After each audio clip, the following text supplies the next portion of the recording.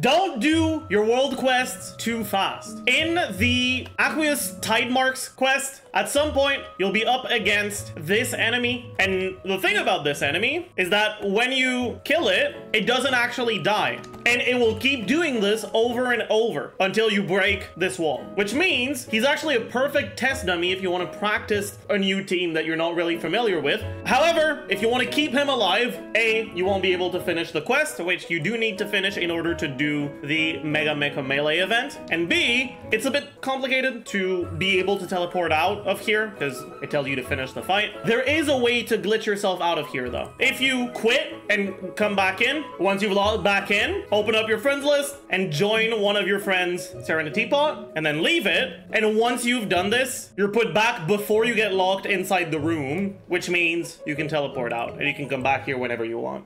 Pretty cool!